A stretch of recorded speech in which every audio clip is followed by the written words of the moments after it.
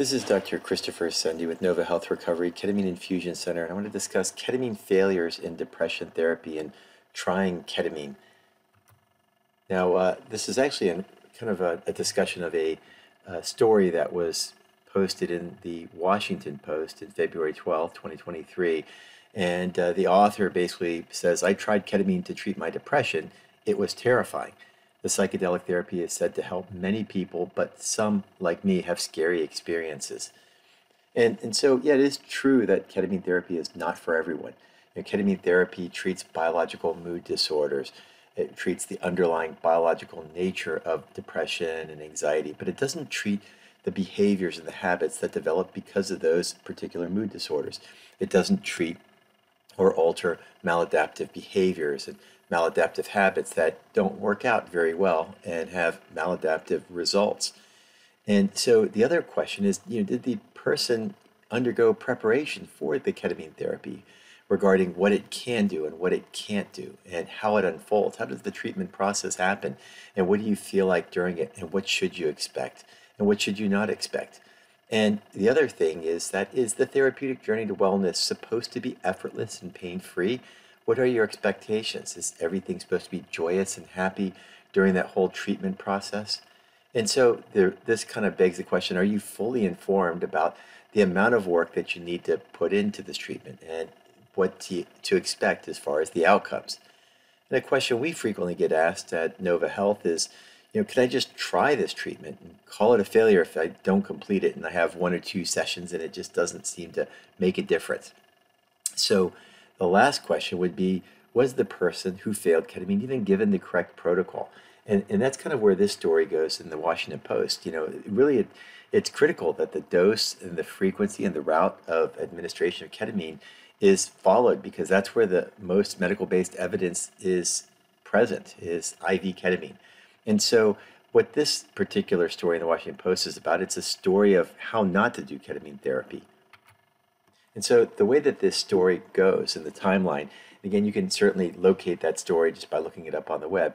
Basically, the client, he's 65 years old, in a history of depression, suicidal ideation, meets with a Yale-trained psychiatrist, as he puts it, after being referred by his therapist.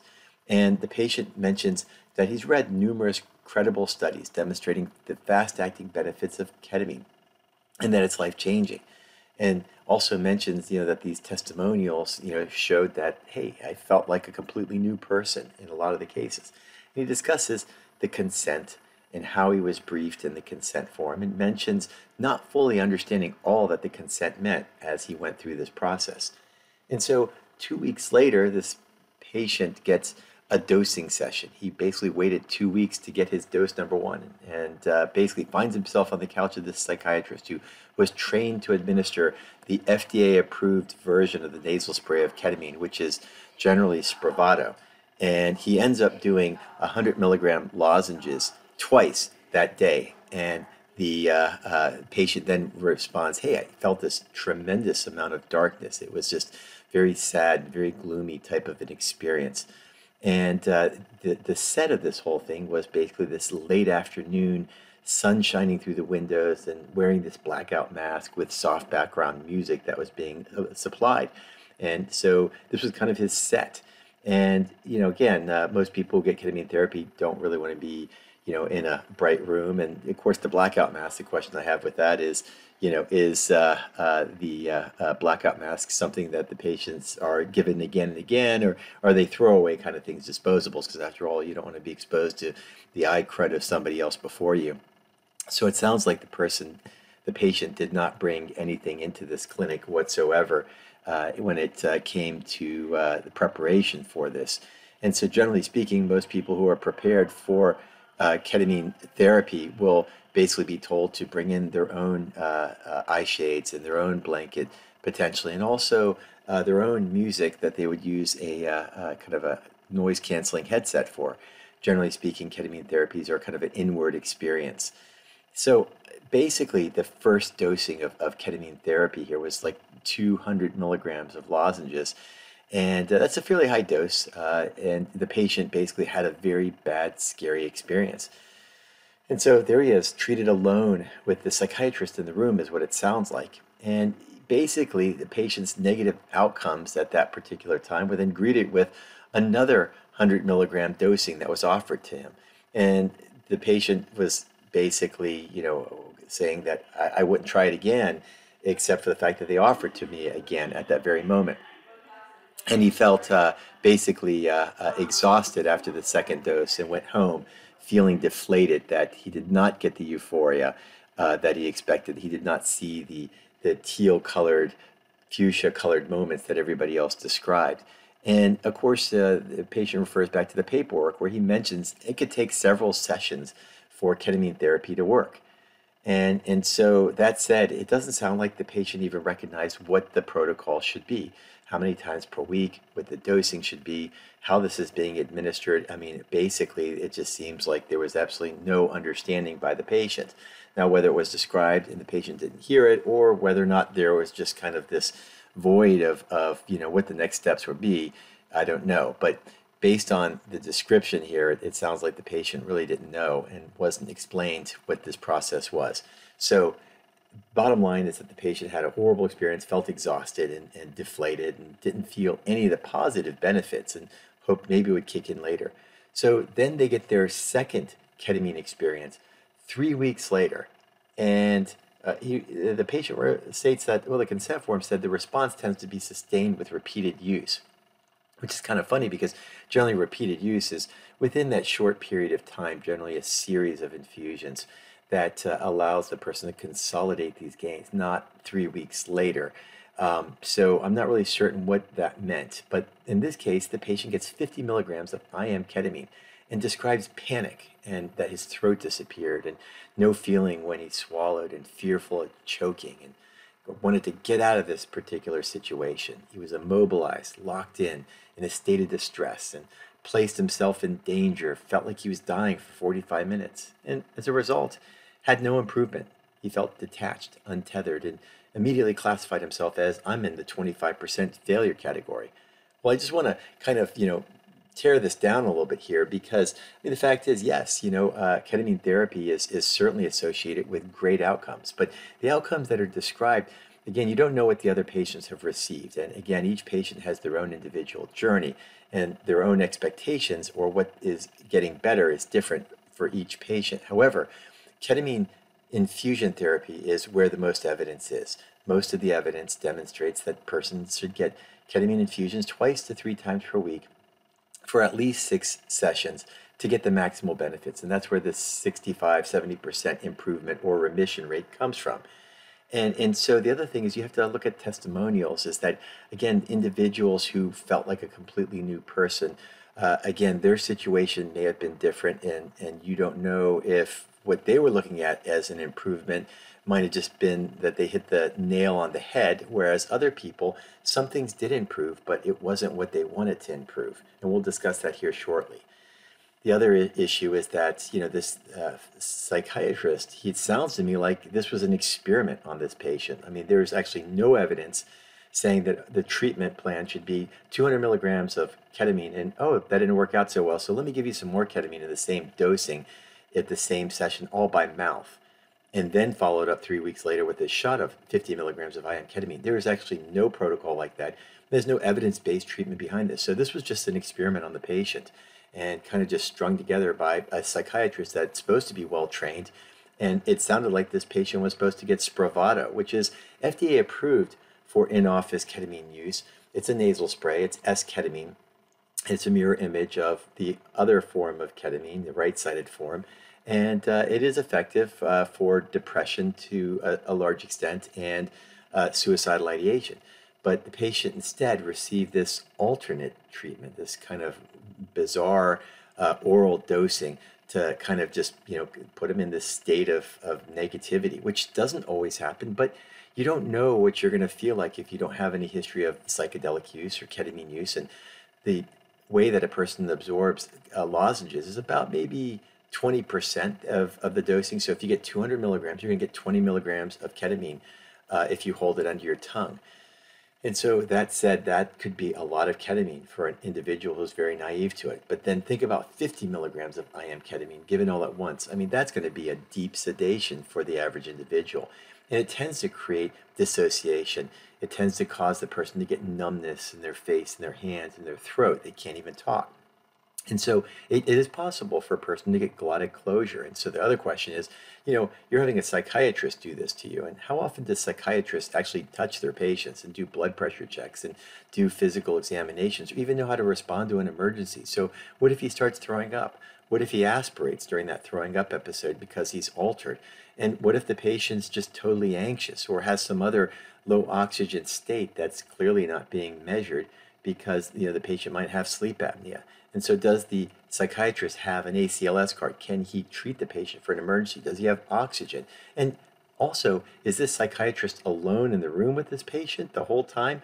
So who's monitoring the psychiatrist? Again, people have delusions and hallucinations and paranoia sometimes during ketamine treatments, especially at really high doses. And so, certainly patients are in a vulnerable state of mind.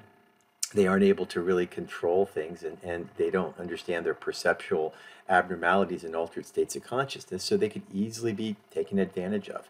So, that's a problem if the therapist or psychiatrist is sitting alone in a room with a person, especially if it's a opposite, male-female type pairing.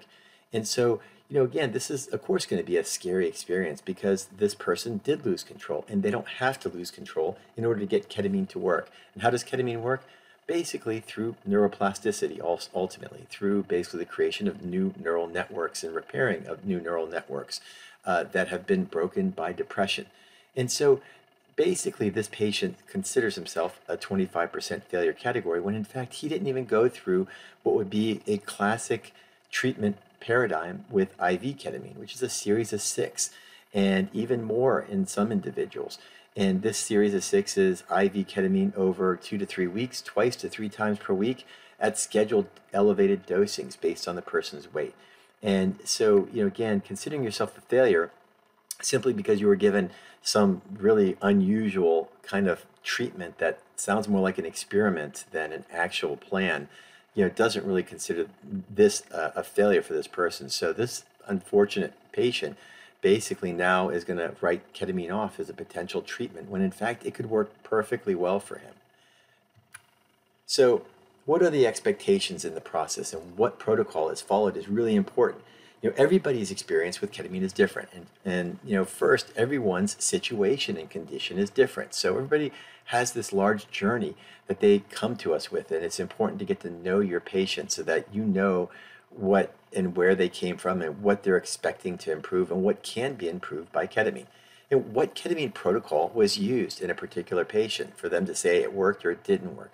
Was it the evidence-based ketamine, which is infusions that are based on 0.5 milligrams per kilogram, up to 1 milligram per kilogram over 40 minutes, twice or 3 times per week for at least 6 infusions initially, because that's where most of the evidence is. There's hundreds of trials demonstrating this should be how it's done. And so the other thing is everyone will show improvement at varying rates and varying amounts in the process. And this is why testimonials vary. Again, why? Because patients will see improvement differently. They are expecting certain parts of their lives to change, and maybe those parts don't change, but other parts do. And so the other aspect of this is that for some, they start feeling better immediately, and others, it may take number 6 or 8 or even the 10th infusion before they start to see the needle change.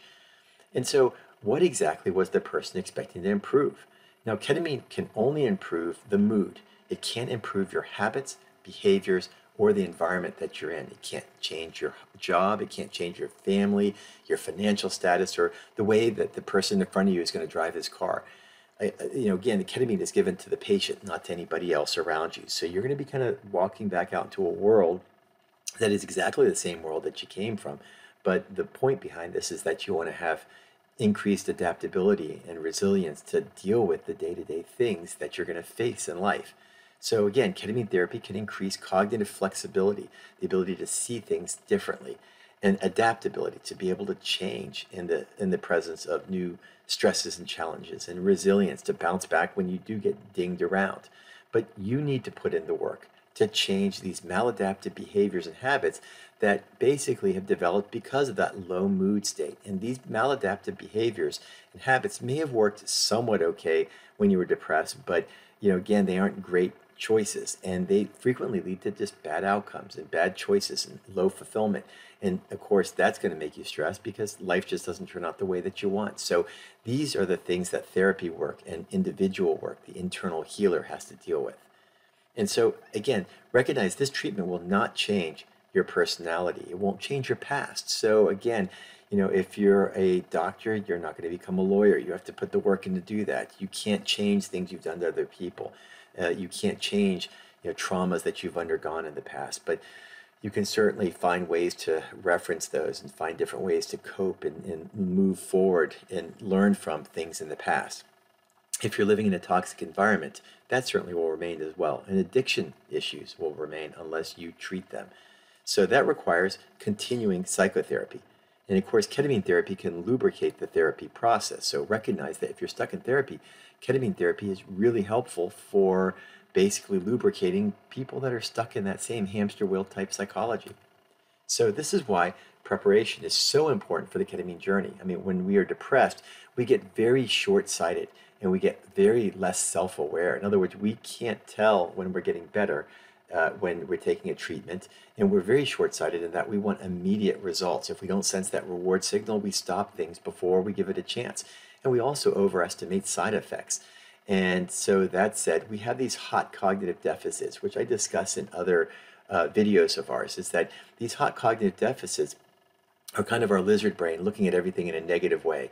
Nothing is working out well, it won't work well for me, and all the side effects are occurring to me. And of course, it also impacts our ability to follow up with follow-up care. In other words, making our appointments and keeping them, and recognizing the importance of adding other types of things in our lives and lifestyle changes.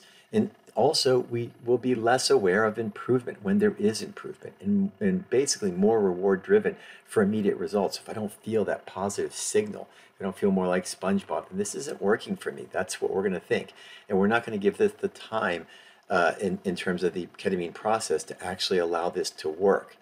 And so that's why a lot of people drop out so early. So this is where the signal of ketamine can affect a person's perceptions and results. So if you're not feeling this blissful state, this positive affect during the infusion itself, you're going to think that ketamine doesn't work for you, when in fact it doesn't have to give you any sense of joy or positivity. In fact, you need to be understanding of all your mood aspects and comfortable with touching negative thoughts as well as positive ones so that you're more centered. And so again, many blogs and testimonials describe bliss and euphoria and amazement and spirituality as the signal of the feeling of ketamine therapy. Well, why does the treatment need to be considered working for you if you only have positive emotional states during the experience? So do we have to medicate away negative feelings that we'll experience at some point in our life?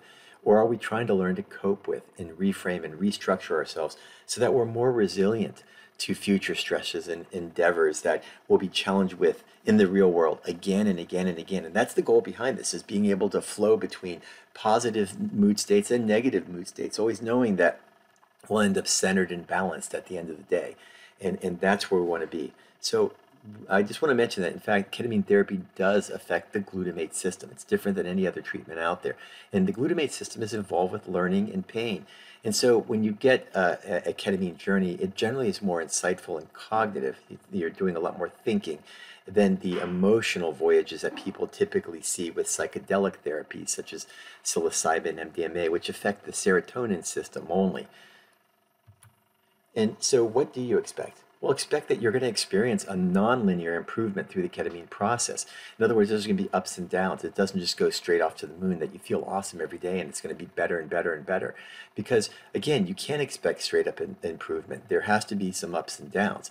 And your brain is always going to focus on the downward movements, and that even though you may be better than you were at the start, these little bits of downward movements will basically be over analyzed, and they'll be overvalued by the negative side of your brain, which generally functions in a lot higher state when you're depressed. You always overestimate negativity. And that takes a long time to work through. So you also have to understand what components of your world are going to be changed with any medication therapy, including ketamine. So ketamine therapy can't make you for example, clean your room or go to work or exercise. It can't make you like your spouse or like your job, and it doesn't make your boss like you. Those are things that your therapy work and lifestyle changes and other aspects have to be taken by you. The hard work has to be put in by the patient to make this happen and to make the other components of your medication treatment work, including ketamine therapy. So expect to put in work to make changes in your behaviors, your habits, and your lifestyle that impact your mental health.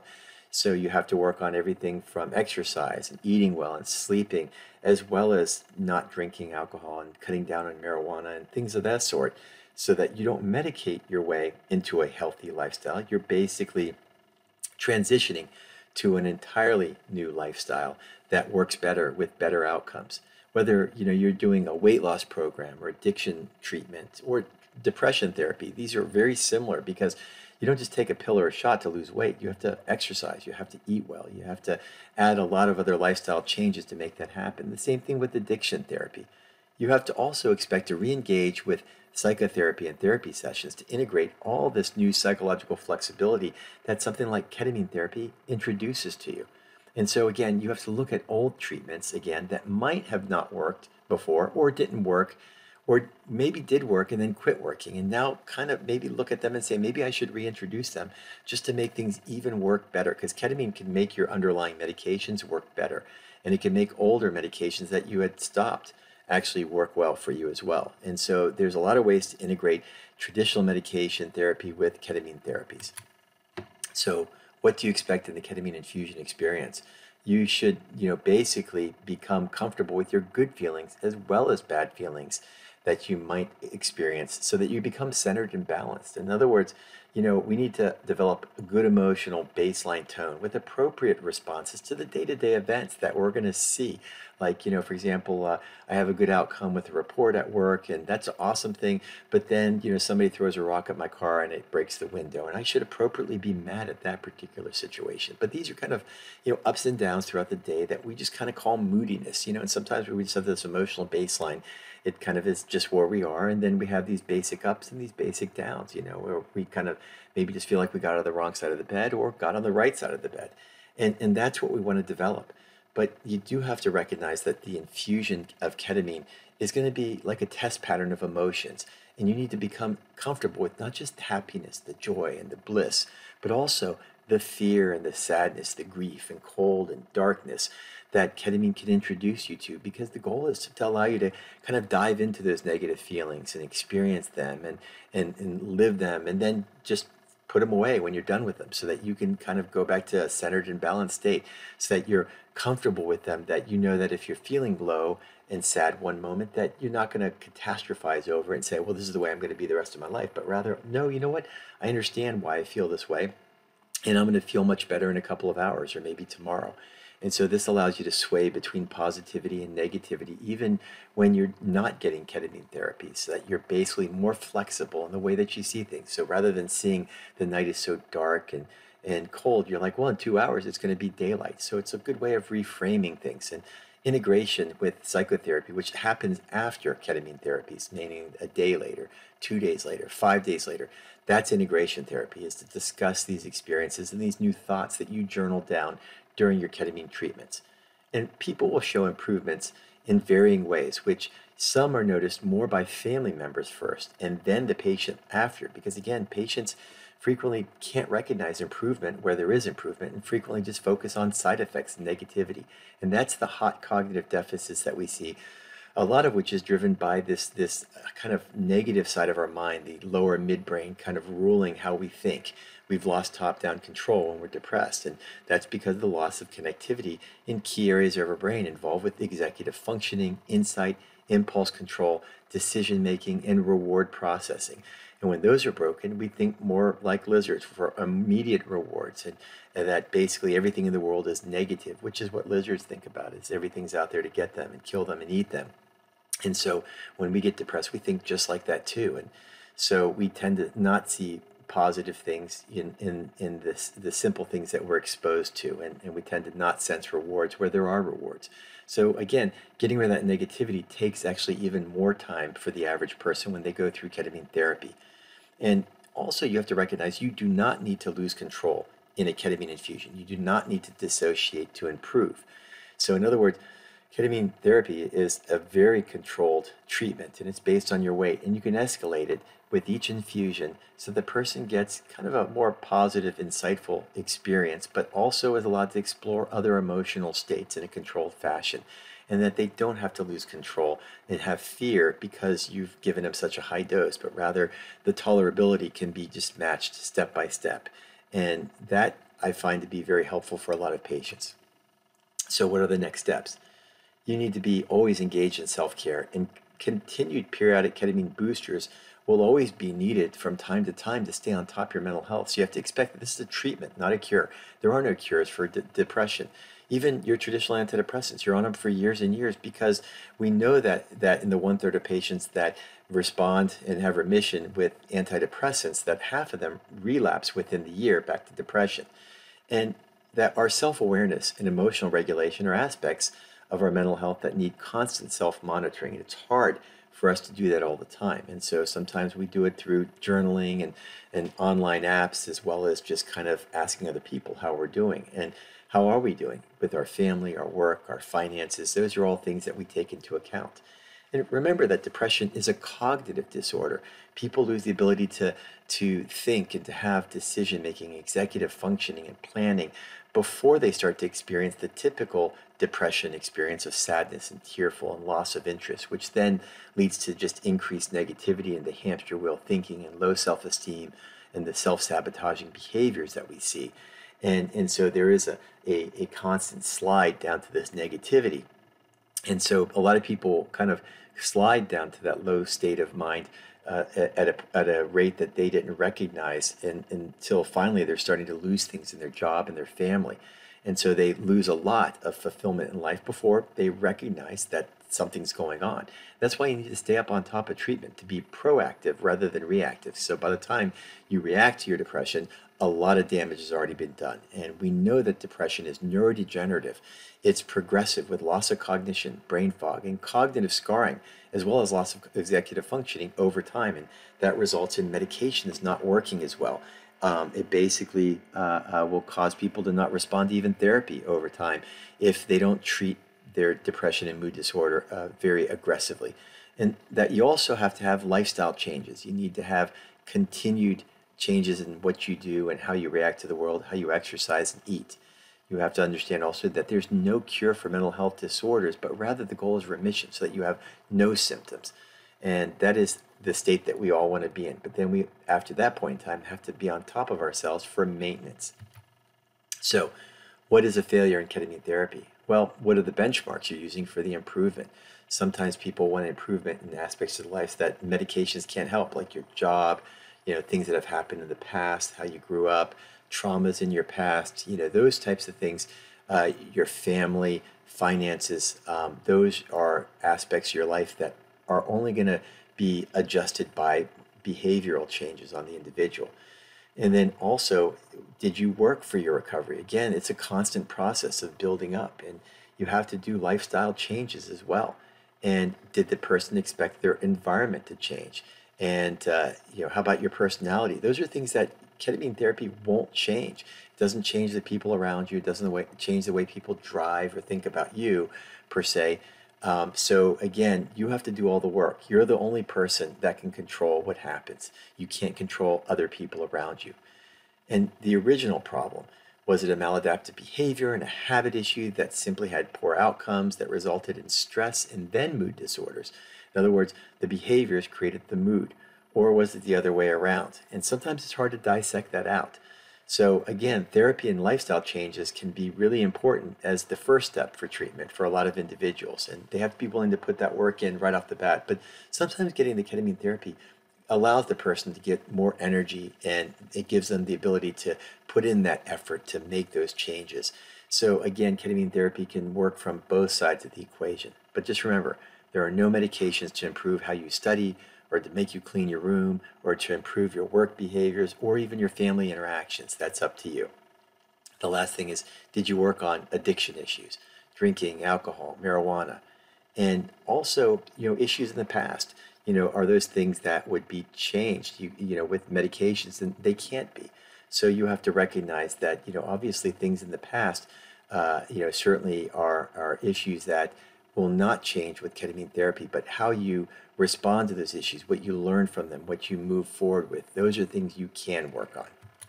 So the protocol for great results is the ones that are cited is there's 70% improvement in remission from traditional infusion practices, and that 3 infusions per week at 40 minutes each that are weight-based with escalations that occur in a range as tolerated and based on clinical outcomes is the best way to get your results.